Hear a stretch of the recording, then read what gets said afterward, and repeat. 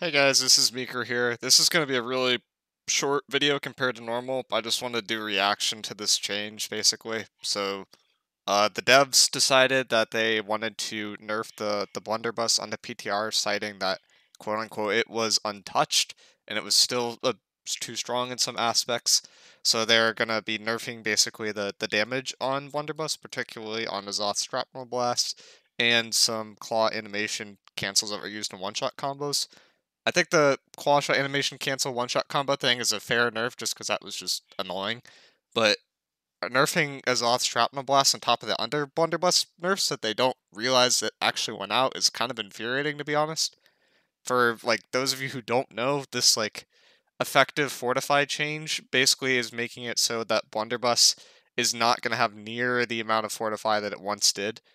Blunderbuss will be along the lines of about half as tanky as it once was, if not a little bit less than that.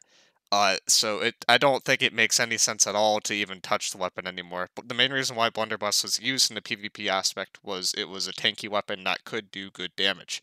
On the PTR as of right now, before this change, it was a not tanky weapon that could do okay damage at close range, but that damage did not even kind of compare to other weapons in my opinion.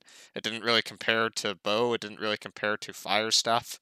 It did not really compare to some melee weapons either, because melee weapons are not affected as much by damage reduction effects like elemental aversion, because there is no melee attack aversion, if you will. That aversion was fortify, which got nerfed into the ground and is basically useless for the majority of classes.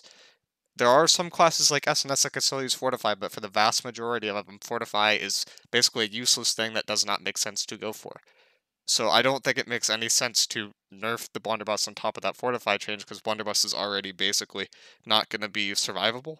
You're going to have to be close range versus melees who can be warded to you, and you can't exactly ward to them effectively anymore.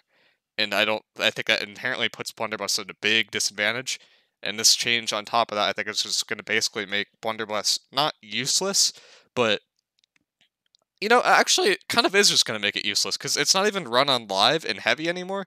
Because it's better to slot an IGVG than a blunderbuss in like 99% of circumstances. The only reason why blunderbusses sometimes run on point now is just for extra random disease and for shot callers specifically, because it's an easy build to play that is not super hard to get value out of.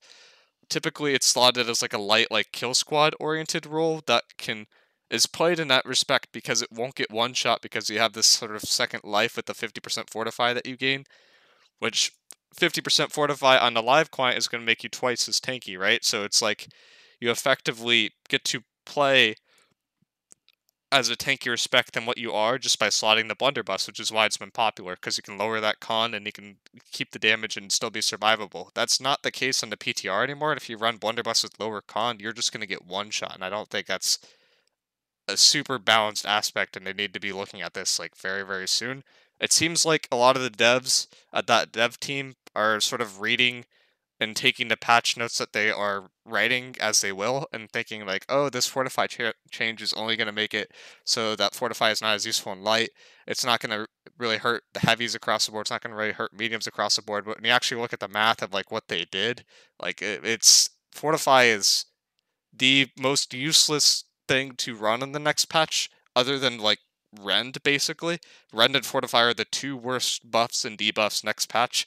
And on top of that being the entirety of the Blunderbuss kit, because Blunderbuss has Last Chance, which is a really big Fortify, had Fortify Aggression, which is a decent Fortify, and had Honor Roll, which is a decent Fortify, but most likely people aren't going to be taking these perks anymore because they are literally borderline useless. And a light setup Fortify is basically worth a fifth to a sixth of its original value on the live client. That is not something that you want to be prioritizing over any other perk in the game. It is worse than getting like 2 stamina back per pellet. It is really, really bad.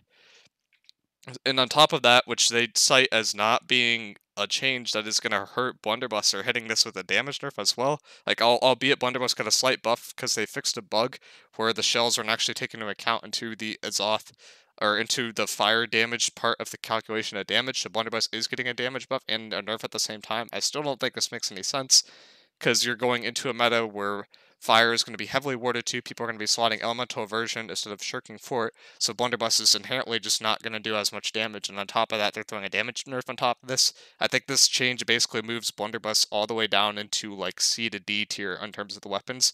And basically any other weapon is better at the blunderbuss at doing damage. And blunderbuss is no longer better at living than other weapons as well. So for the given meta, I don't think blunderbuss is useful anymore. And I don't understand why they are going to be nerfing it as well. Even on the live client, blunderbuss isn't really being played, and then on the PTR, for some reason, everyone's like, "Oh, blunderbuss is going to be super, super broken." Like, it's going to be good with fire stuff in particular, just because of that how that weapon works. But the blunderbuss is not going to make fire stuff broken. I think Ice Gauntlet is way more broken than fire stuff, and I'm making a video on that later today. I just wanted to do a quick kind of reaction video to this change and to let you guys to probably not roll any blunderbusses anytime soon, because it's just not going to be a useful weapon unless they change how Fortify works on the PTR. And that being said, I'll see you guys in the next video.